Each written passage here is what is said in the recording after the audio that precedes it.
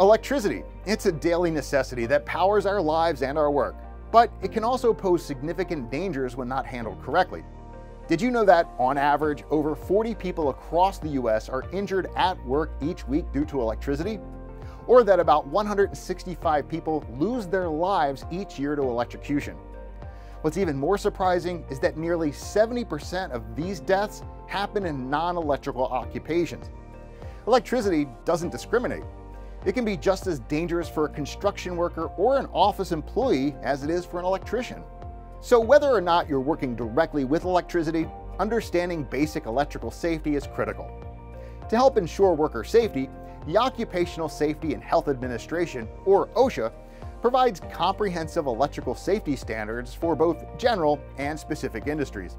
But it's also important to note that there may be additional state-specific regulations to follow. While this training provides a general overview, it's crucial to understand and follow the specific rules and regulations that apply to your line of work. In this training, we'll cover everything from the basics of electricity to the hazards of electrical shock and how to respond to an electrical accident. We'll also learn how to recognize and mitigate electrical hazards at work so you can stay safe on the job. Let's get started.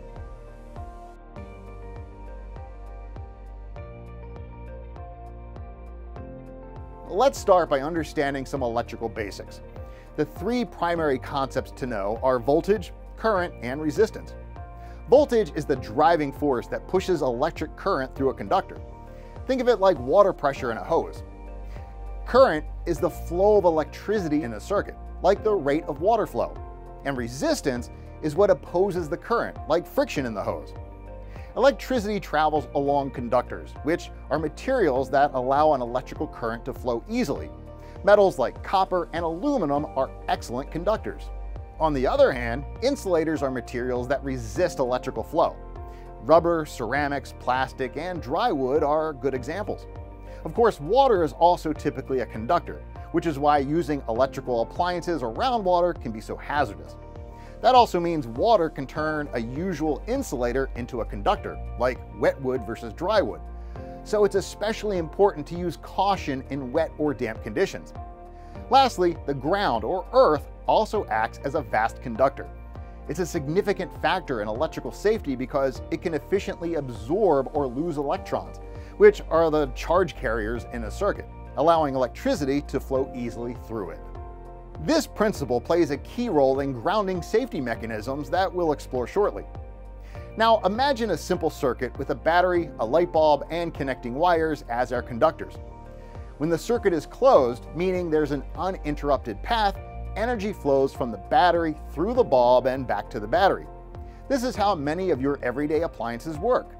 So in a circuit, electricity is always seeking the path of least resistance to make its way back to the source.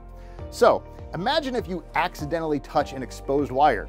Your body can provide that path for the electricity to travel through you into the ground and back to the source. Some energy could still flow through the device, but a good deal more will find its way through you. This is where the safety mechanisms of insulation and grounding come into play. Insulation is the protective barrier that surrounds conductors, designed to keep the electric current on its intended path. When the insulation is damaged or missing, the electrical current may find a new, unintended path, like our bodies, leading to an electric shock. On the other hand, grounding involves connecting an electrical system to the earth, providing a direct alternative path for the electric current to follow. So, if there's an issue with the circuit or a breach in the insulation, the electricity will more easily follow this low resistance path into the ground rather than passing through a person. Essentially, the grounding system takes the hit, not you. Other safety devices like ground fault circuit interrupters, circuit breakers, fuses, and surge protectors all help prevent electrical mishaps. These devices can detect overloads and imbalances in electric current and quickly break the circuit to prevent a shock. In our next section, we'll dive deeper into what happens when you accidentally become part of an electric circuit and the emergency response required during electric mishaps.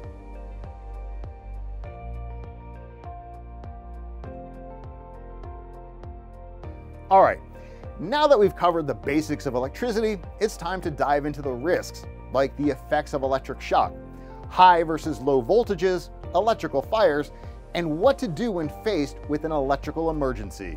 The effect of an electric shock ranges from a tingling sensation to a fatal injury, depending on the strength of the current, the path it takes through your body, and how long exposure lasts. Serious shocks can cause heart attacks, nerve damage, severe burns, and even stop you from breathing. The shock can also trigger involuntary muscle contractions, leading to secondary injuries like cuts and falls. Now on that note, working at height adds another layer of danger.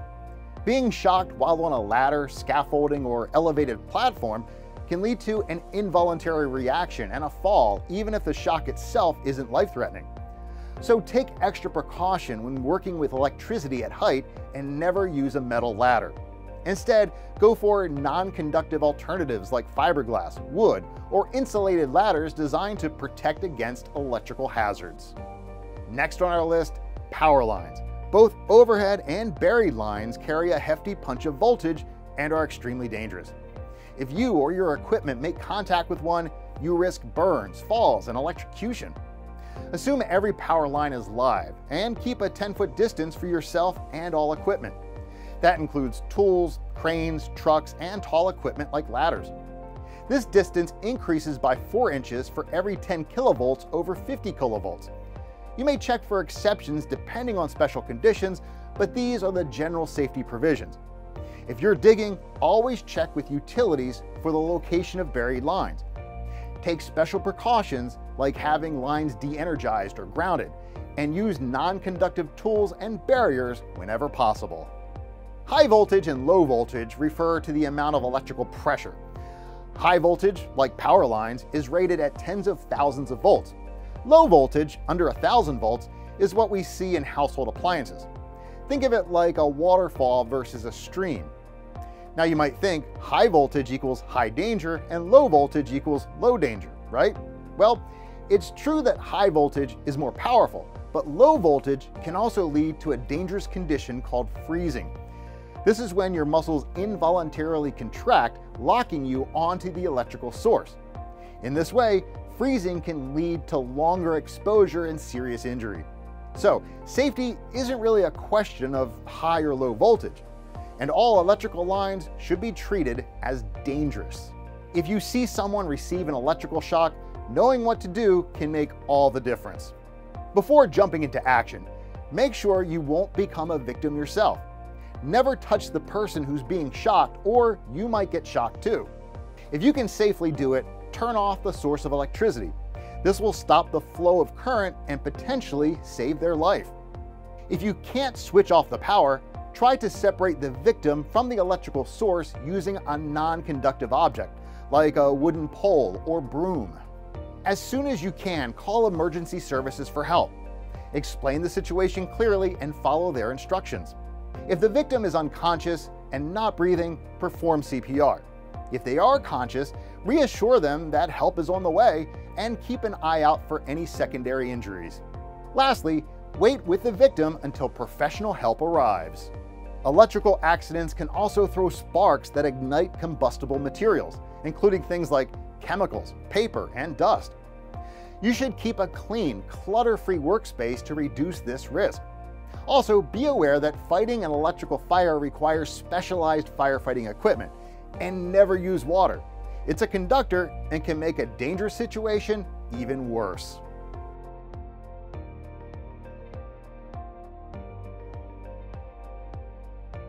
Now, when it comes to electrical accidents, there are typically 3 main culprits: unsafe equipment and installations, unsafe environments, and unsafe work practices. Unsafe equipment and installations are situations where the equipment itself presents the risk. This could include exposed electrical parts, overloaded circuits, misuse of extension cords, and worn-out insulation. Exposed electrical parts, like a tangled mess of wires, cables, or connectors left uncovered, can become a direct route for electric shock. To prevent accidents, make sure all electrical equipment is correctly installed with protective barriers, like panel enclosures and clear signage to alert others of the electrical hazard. Wires with frayed insulation can also cause unexpected electrical shocks. Be sure to regularly inspect your wires and replace them when needed. Be mindful not to install wires where they can be easily damaged or worn, like high traffic areas and doorways or near sharp edges. Extension cords are designed for temporary use, not permanent wiring. Regular reliance on them can lead to cord damage and overheating. If you find yourself constantly using an extension cord, it might be a sign that you should install more permanent wiring or outlets. Circuits can become overloaded when too many devices are plugged into one outlet. This can both damage your devices and lead to electrical fires. Signs of an overloaded circuit include flickering lights, frequent tripped circuit breakers, warm or discolored wall plates, and the smell of burning insulation. Be sure to spread out your devices across multiple circuits, and if you're regularly short on outlets, consider having more installed, potentially with new branch circuits. Keeping your work environment safe is also an important part of preventing electrical hazards. An unsafe environment for electrical equipment includes places with excessive moisture, poor ventilation, flammable material, or poor housekeeping practices. As we've learned, water, including moisture, humidity, and even sweat, can create a more highly conductive path for electricity. For example, dry skin is less conductive than moist skin or an open wound. So make sure your work area, electrical equipment, tools, clothing, and skin are all kept dry. If your work involves operating around or underwater, make sure your equipment is specially designed for these conditions. Poor ventilation can also cause heat to build up from electrical equipment, leading to overheating and fires. To mitigate these risks, make sure there's consistent, adequate ventilation around all electrical systems and that it's regularly inspected and maintained. As mentioned previously, electricity can also generate heat and sparks that can ignite flammable materials like chemicals, paper clutter, or excessive dust. So be sure to keep the area around electrical equipment clean and maintain a safe distance from any flammable materials. Lastly, poor housekeeping can lead to all sorts of hazards, including electrical accidents. Tripping on cords can cause injury, damage wires, and expose electric parts.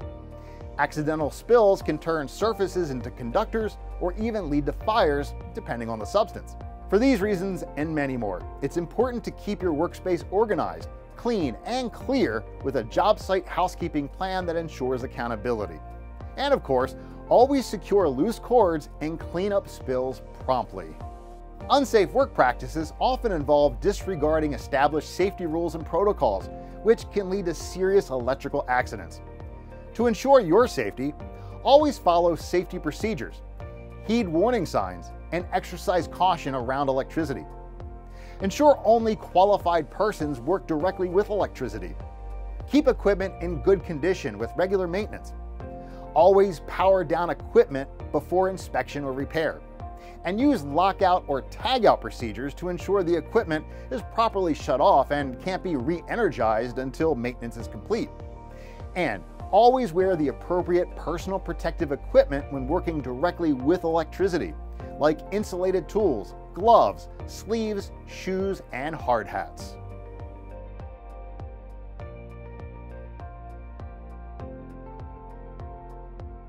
We've covered a lot of ground in this training, so let's recap some of the main points.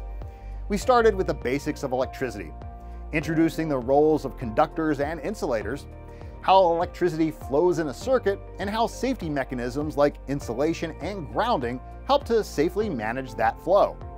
From there, our focus shifted to the risks associated with electricity, the health effects of electric shocks, secondary injuries, the dangers of working at height or near power lines, the hazards of high and low voltage, and the concept of freezing, which can lead to prolonged exposure. We outlined emergency response to an electrical accident, like cutting off power and insulating yourself before helping a frozen victim. On the risks of electrical fires, we highlighted the need for specialized firefighting equipment and the importance of never using water to put out an electrical fire.